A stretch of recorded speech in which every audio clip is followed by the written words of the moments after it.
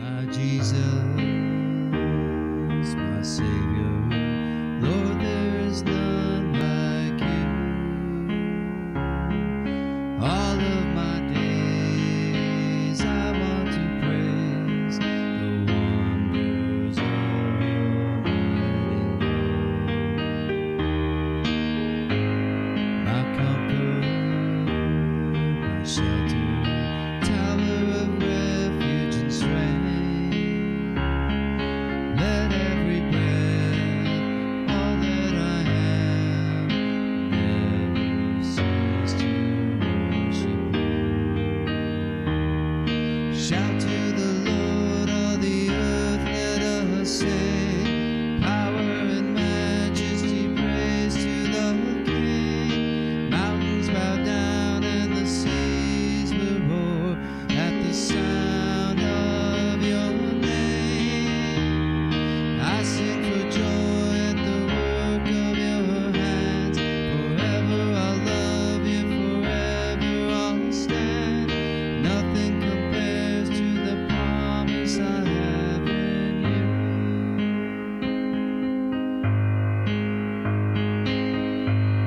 My Jesus, my Savior, Lord, there is none like you. All of my days I want to praise the wonders of your mighty love. My comfort, my shelter, tower of refuge and strength. Let every breath, all that I have, never cease to worship you. Shout to the Lord, all the earth, let us sing. Power and majesty, praise to the King. Mountains bow down and the seas will roar at the sound of your name. I sing for joy at the work of your hands. Forever I'll love you, forever I'll stand. Nothing compares to the promise I have in you. Nothing compares to the promise I have in you.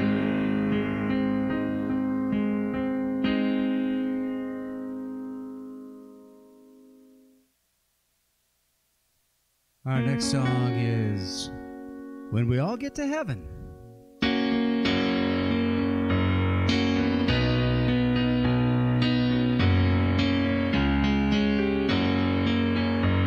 Sing the wondrous love of Jesus. Sing his mercy and his grace. In the mansions bright and blessed, he'll prepare for us a place. When we all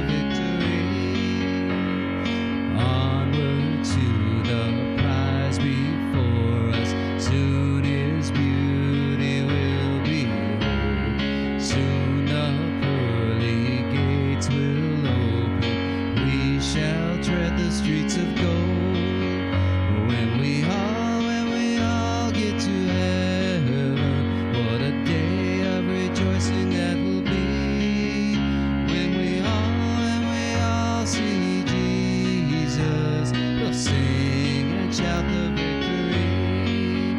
When we all see Jesus, we'll sing and shout the victory.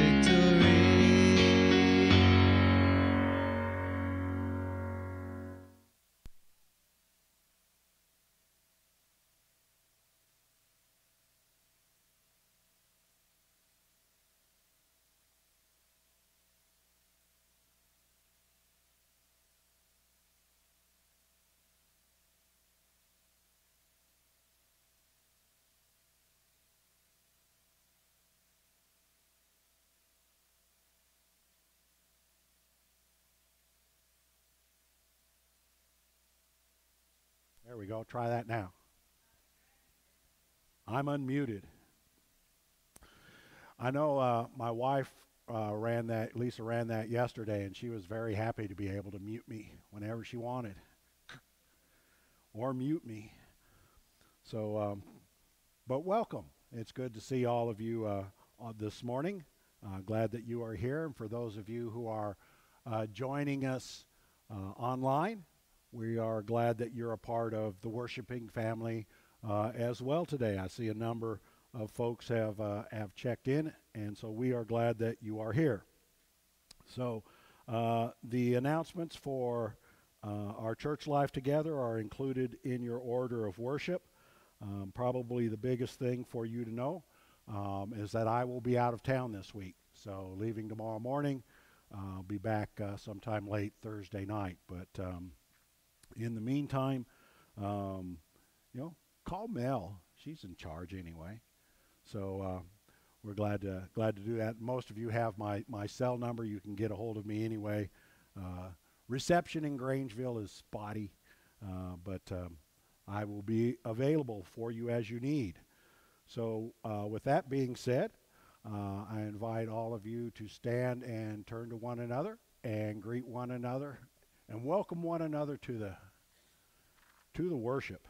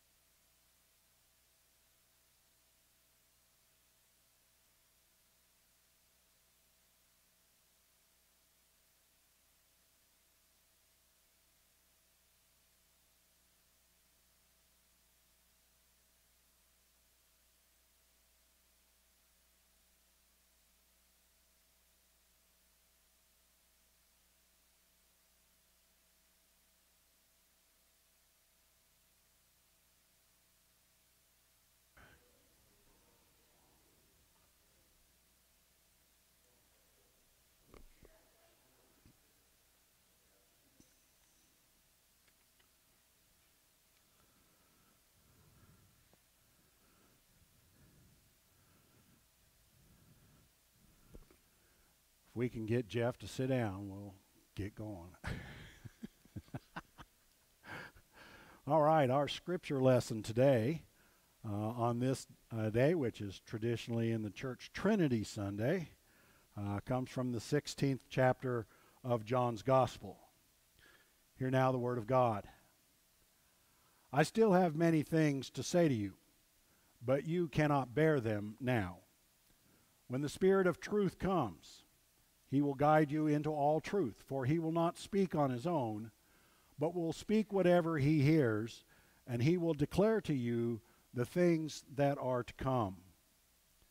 He will glorify me, because he will take what is mine and declare it to you. All that the Father has is mine.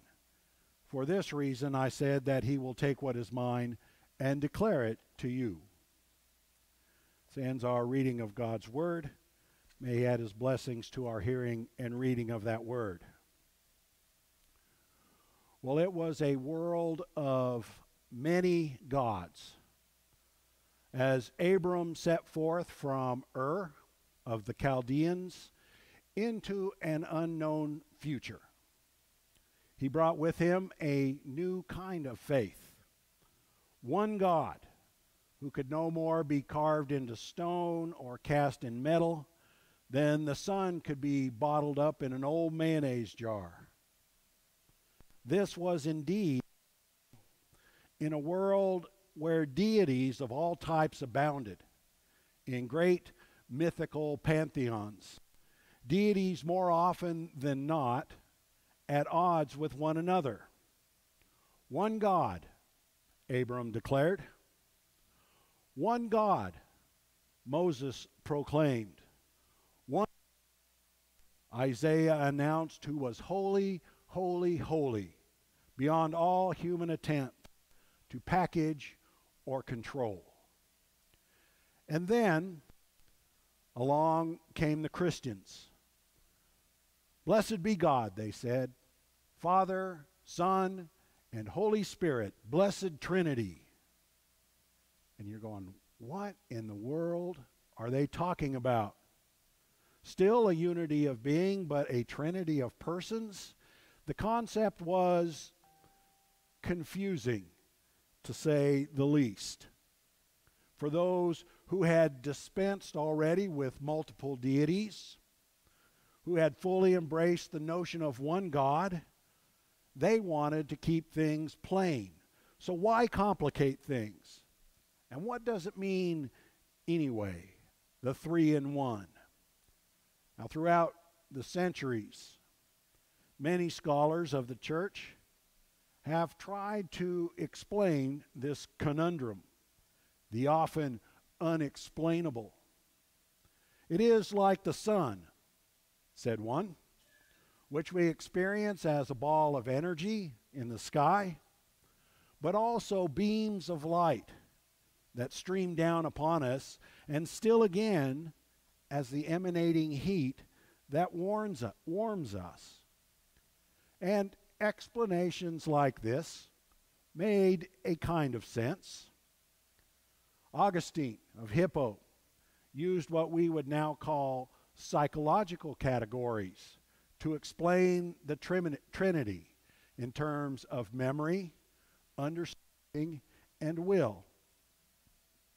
And in our own time, trying to be sensitive to all of the male-dominated language in the church, we have chosen to speak in terms of the God who creates, the Father, the God who redeems, Jesus, and the God who sustains, the Holy Spirit. But there is another truth to be gained on this day, one that originates in the language that Jesus uses here in John's Gospel. Hear him again.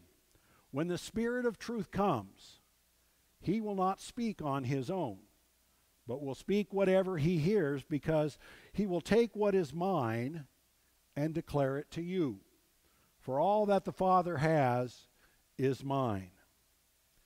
In another place in John's Gospel, we hear Jesus declare, do you not know that the Father is in me, and I am in the Father. And then still elsewhere he prays that his disciples may be one, even as the Father and I are one. Now, this is not the language of form and function. No, this is the language of relationship, the language of mutual devotion. It is love that cannot be self-contained. It overflows from parent to child to spirit and back again. The love of God, the love that is God, is like a divine dance, a dynamic and graceful and deeply intimate movement. Now, in this movement, God, who is Yahweh, I am, is not alone. For the very essence of God is relationship. This is far different from those mythological deities of old who were always fighting with each other, who were always rivals and annoyances of one another. And it is even more remarkable than that this God, who in the dance really needs no other, did choose to create and redeem a people. Not just a people, but you and me and each and every individual that we encounter, so that we might join in that divine dance.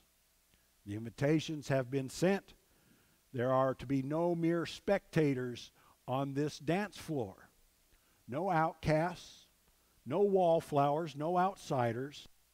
We are called by God to see ourselves as God sees each of us, and discover then ourselves to be like the persons of the Trinity, truly beloved. The prophet Isaiah says it beautifully. He says, "Do not fear, for I have redeemed you. I have called you by name, and you are mine." It is not an anonymous form letter that invites us to participate. Each of us is invited by name. Now, all of this might sound good, but what does it look like when it's actually lived out? Many years ago, when I was fresh out of seminary, my wife and I were attending a ministers and mates retreat on the coastal islands of Georgia, St. Simon's Island.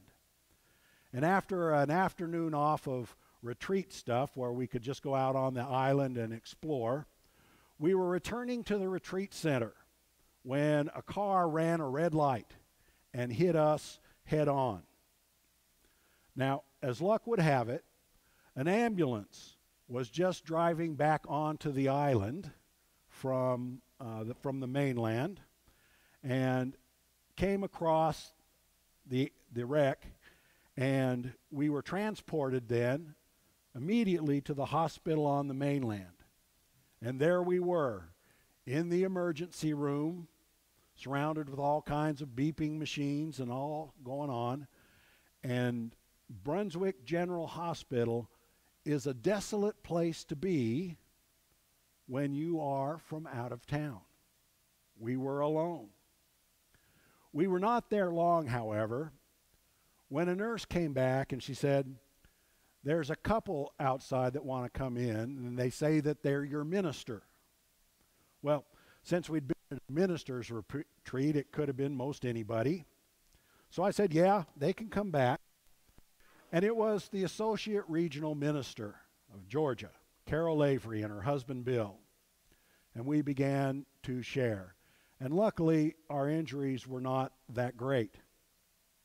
A few minutes later, the nurse returned, and she said, "There's another man and his wife out there, and he says he's your minister." Yeah, he can come back. And it was Dave Alexander, our regional minister.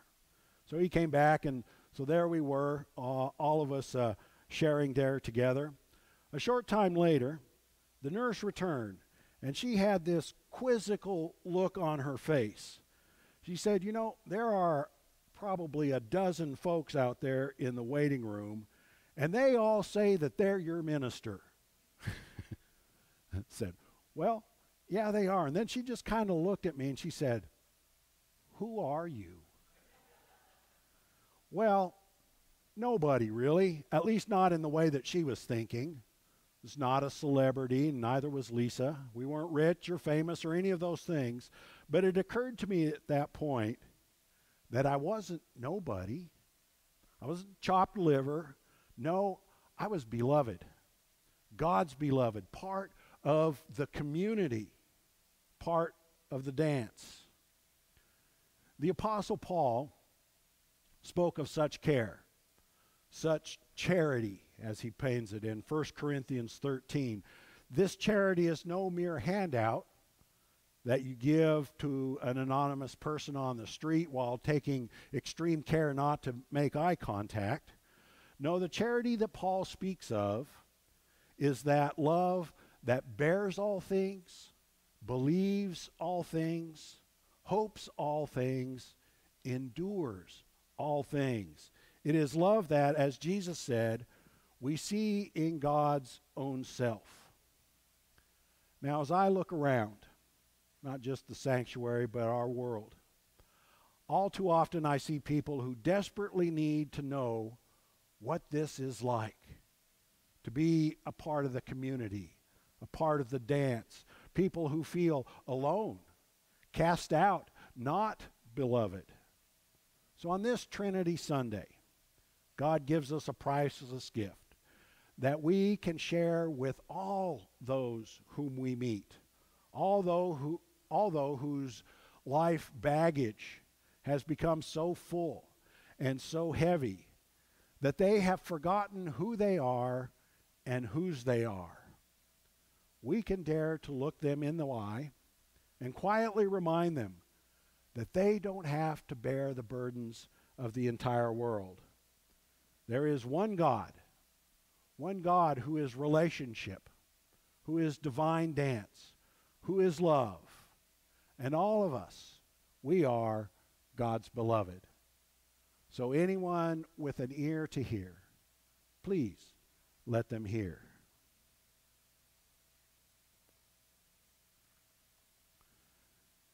We go now into our time of prayer. Hope that you'll take a moment and look at those who are listed already on our prayer list. If there is any that you would like us to add to that, I invite you to take one of the prayer request cards that are in the pew pockets there in front of you. Fill that out. And for those of you who are at home, if there's someone you would like us to pray, you go ahead and use the Facebook app and send that to me, and I will get it that way as we sing together our prayer hymn, Trust and Obey.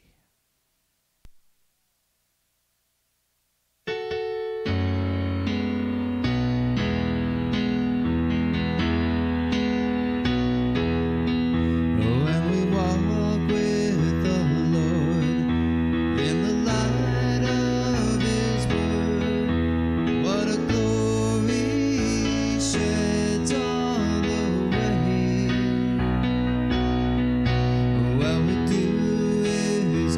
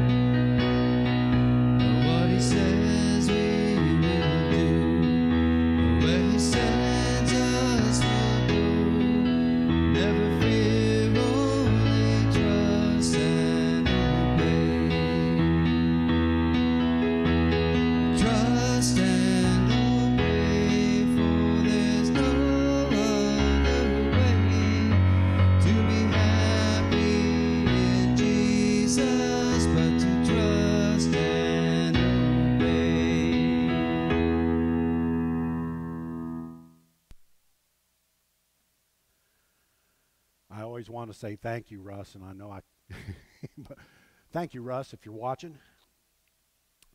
So we have, in addition to those who are listed in your order of worship, I do want to share a couple of requests this morning.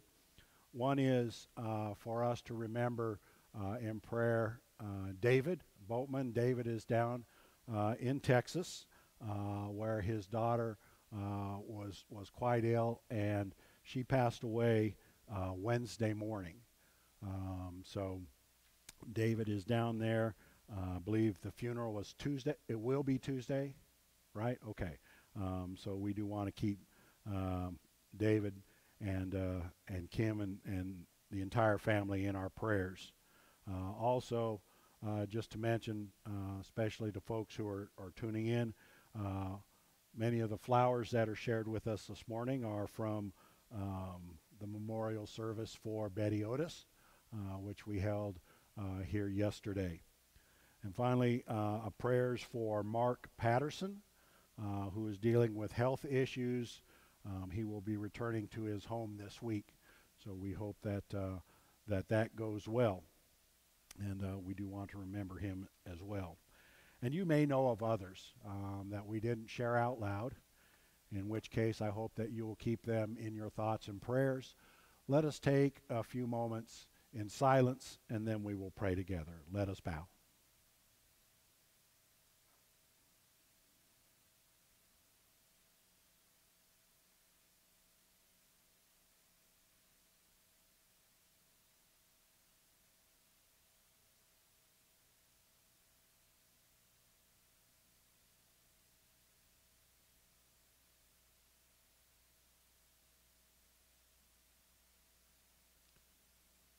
Draw near to us, gracious one, and remind us that there is no place so dark that you are not with us. The psalmist who said, even though we walk through the valley of the shadow of death, we fear no evil, for you are with us. Help us to be aware of that,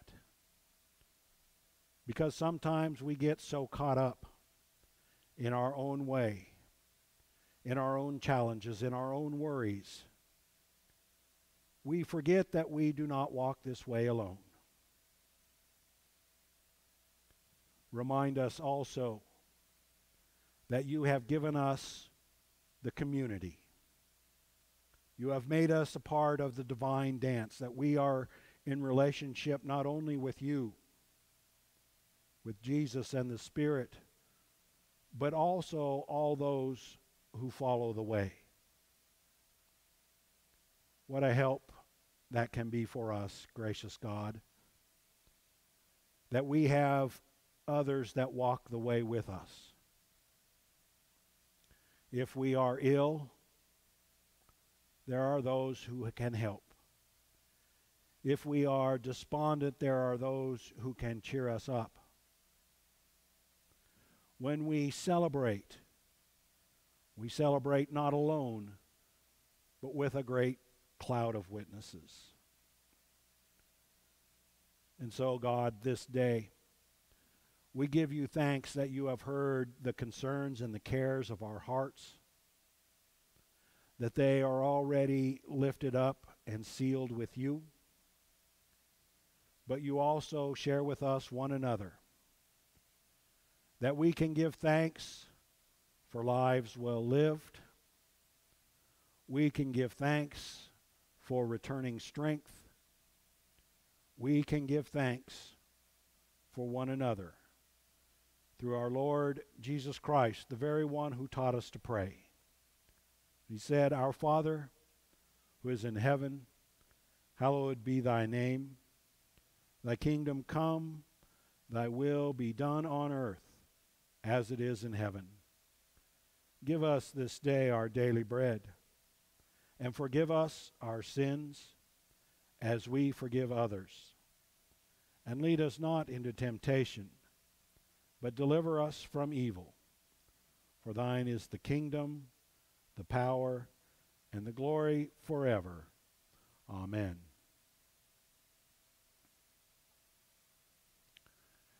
And now we come to the table, the centerpiece of our worship together.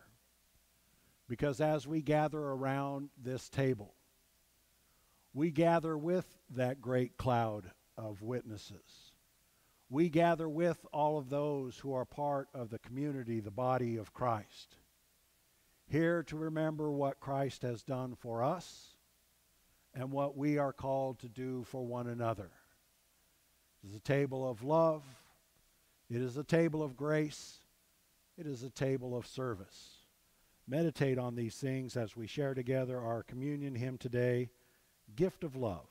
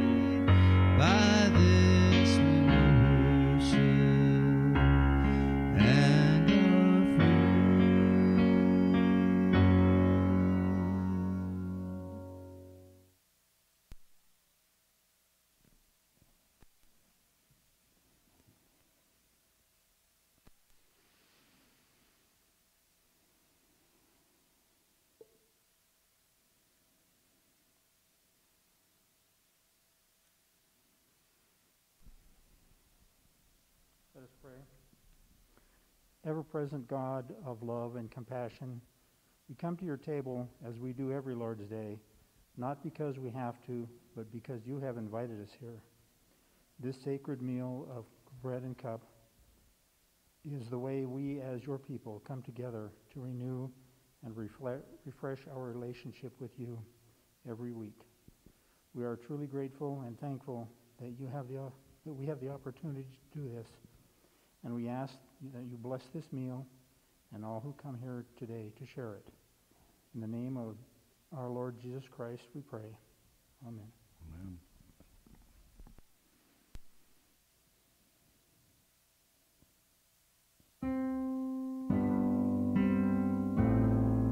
These are the gifts of God for the people of God, and you are welcome at the feast.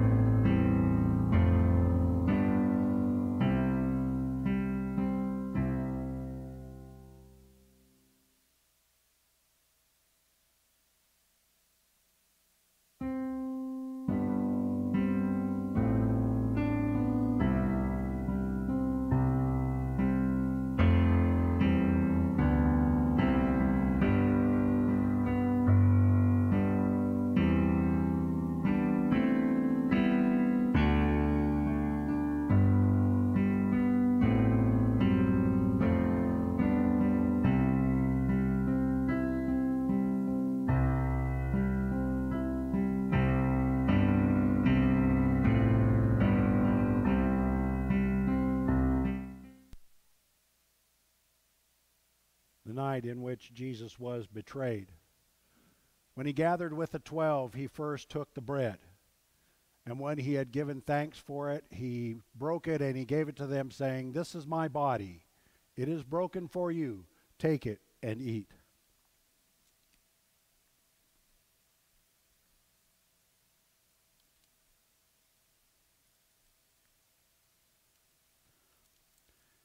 Then in the same way, he took the cup, and he blessed it, and he gave it to them, saying, "This is my blood of the new covenant. It is poured out for you and for many, the forgiveness of sin. Drink of it, all of you, in remembrance of me."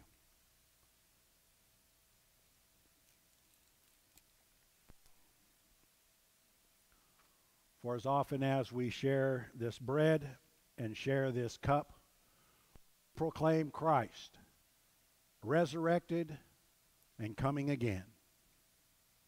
Would you join me in prayer?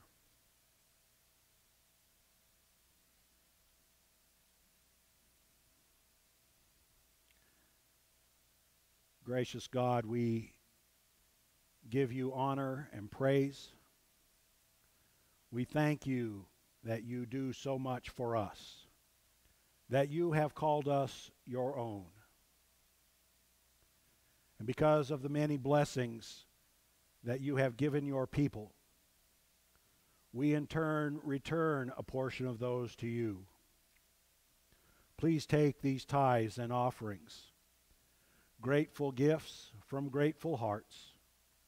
Magnify them that they may be used for your kingdom's sake. In Jesus' name, amen. And now, if you are able, I invite you to stand as we close together with our closing blessing. And now, Holy One, send us out. Lead us to be salt in a world that has lost its flavor. Make us into your light for the dark place where we live. This is not easy work, but because we have met you here, we are more ready than we realize. Bless us to be a blessing to those we will meet this week. In the power of Jesus' name, we pray and seek to live. Amen. And our closing hymn today is Sanctuary.